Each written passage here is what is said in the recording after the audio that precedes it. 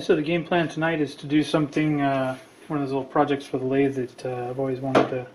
I've always said I'd do sometime or another, and I just got inspired by an A-bomb video to do it, and that's to make a Toolpost mount for the lathe.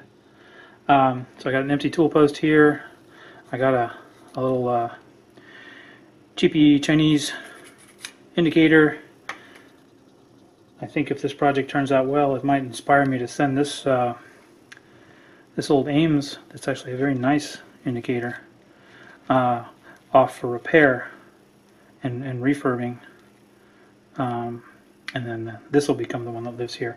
But for now, got this one that'll do the job, and I have this piece of aluminum flat bar. It says it's 6061. Honestly, I don't know my aluminum well enough to tell you what that means.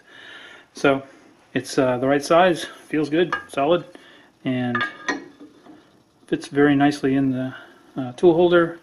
Gives me plenty of clearance out here, so I actually have some room to play with. I can machine it back, get this in closer, depending on whether it interferes. I don't want it to interfere with the thumb wheel, so won't take too much off of it.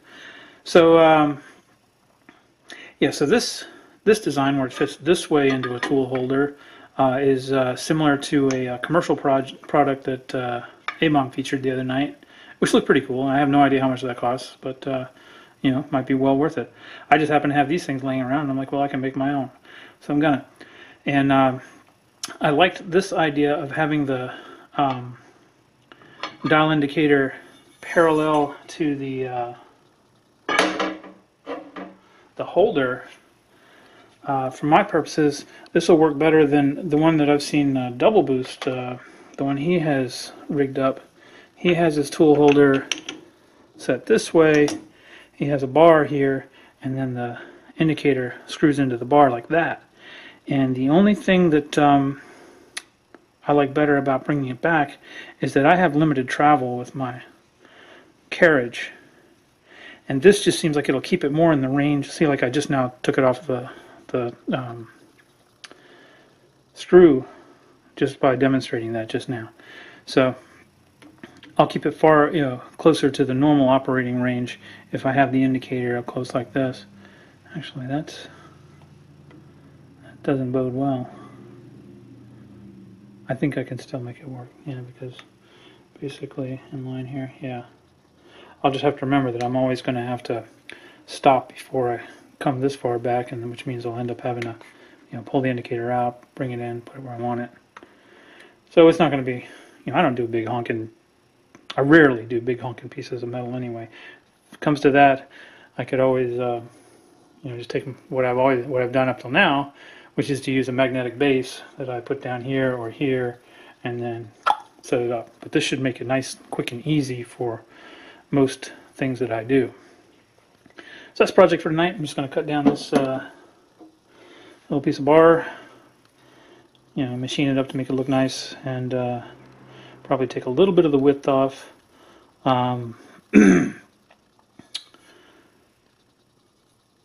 Tap a hole, find an appropriate size bolt that I want to use here. It would be nice if I had this, like if I had a thicker piece and I machined a corner of it down to where it just, you know, solidly registered on the tool holder, and then that left me more meat to screw in on the side. That would probably be, you know, a little closer to ideal. I just don't have that around right now, so I think this will do the trick, and I can make a little piece of aluminum that'll make it ride. It'll ride on that and give it some more stability. It's just an experiment. Shouldn't take too long. Just gonna knock it out real quick. I probably won't show any of the bandsaw work or anything like that. You've seen that plenty of times. We'll just see it when it comes back together here.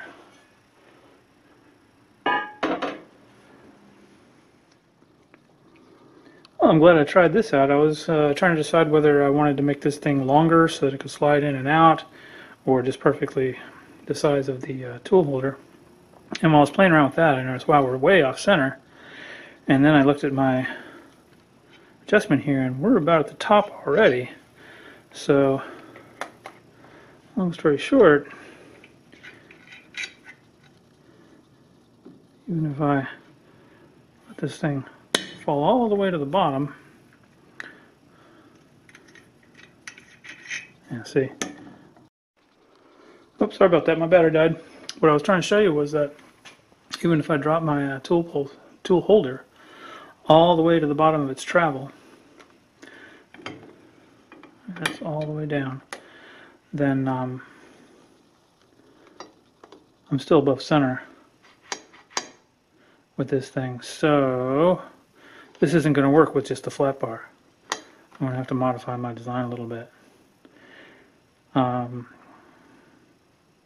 Could do a couple things. I could make a plate that comes out and then bolts to another plate down below, which may be the way I go.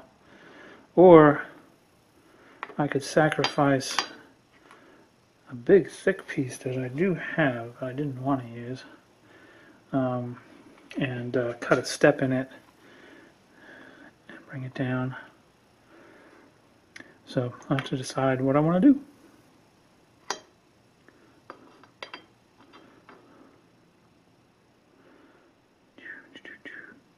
What do you think? What should I do?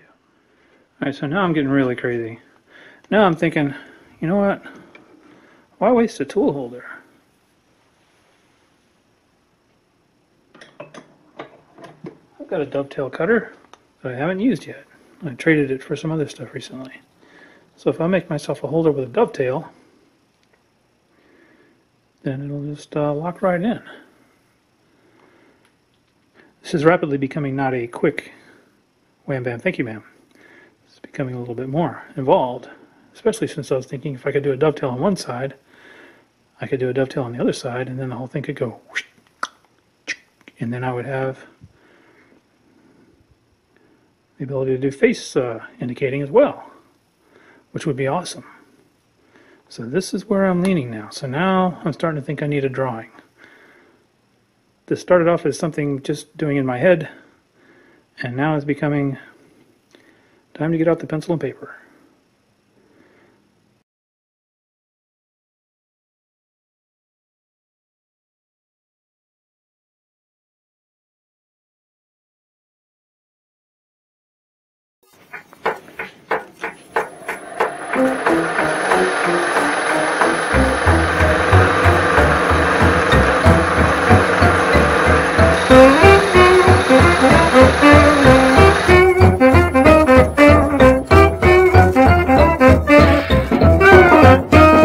So I decided to go with a different, excuse me, I decided to go with a different indicator in my little collection here.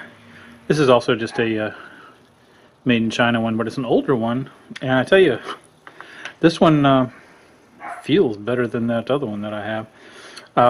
So there's made in China and there's made in China.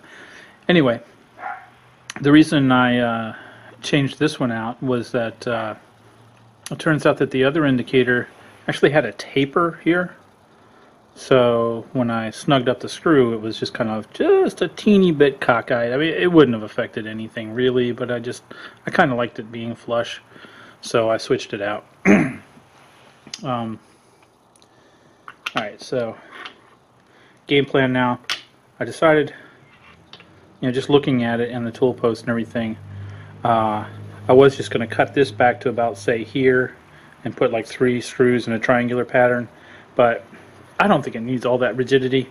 I think I'll be fine cutting this off about here, this guy, giving myself a 1/2 inch of overlap here and just putting 3 screws, boom, boom, boom, and then having, just a little bit. It'll make the whole thing more compact, and it'll do the job very well.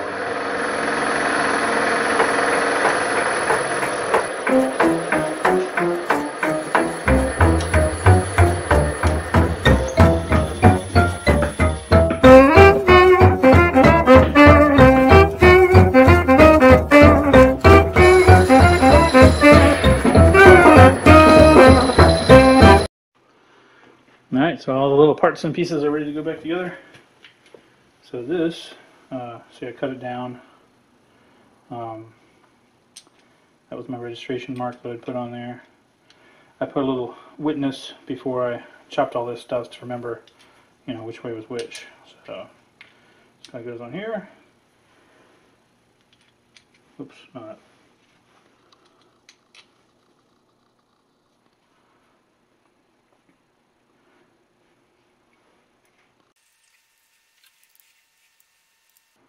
This would have been so much easier with a thicker piece.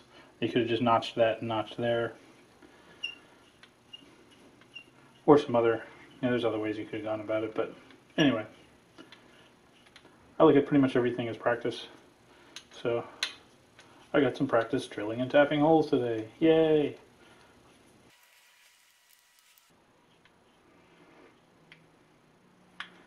Now these protrude, so I think I'm going to end up grinding those back so they don't do that anymore. Same with, I put the little recess in here for the back plate, and this protrudes a little bit. I think at this point this adapter is going to be made for this dial. I've given up on the idea of the universal adapter because it turns out as I look through all my indicators that are laying around, they're all a teeny bit different. So this became sort of a custom fit just for this one adapter, and so this is the one that's going to live on here.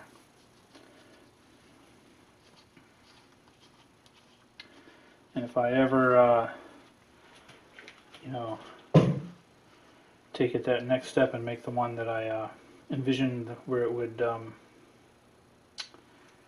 basically flip from side to side, then I'll probably just give this away to somebody, because it's not worth trying to adapt it.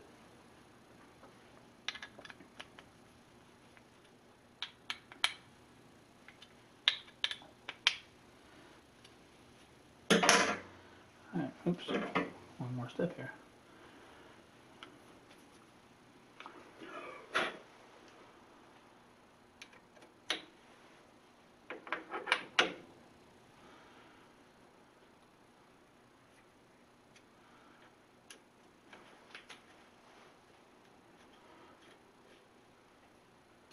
Feels really good.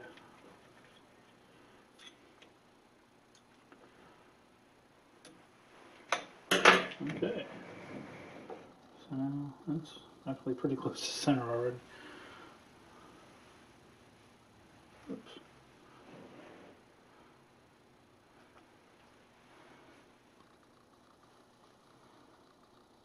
So if you were trying to check that for run out, just dial it right in there. You can sweep it. It's a very rough surface on here, the reason the needle's going crazy.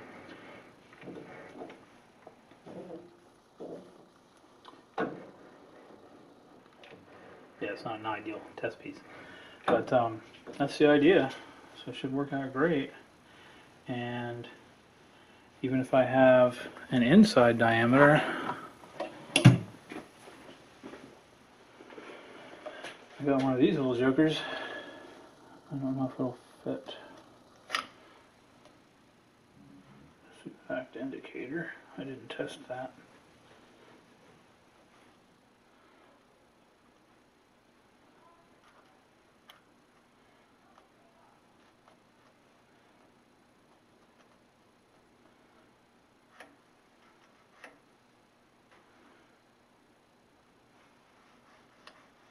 Yeah, that'll work. So if I have an inside diameter that I'm trying to test, I put it inside. So you're good to go. I think this is going to work very well. This is going to be a well-used tool.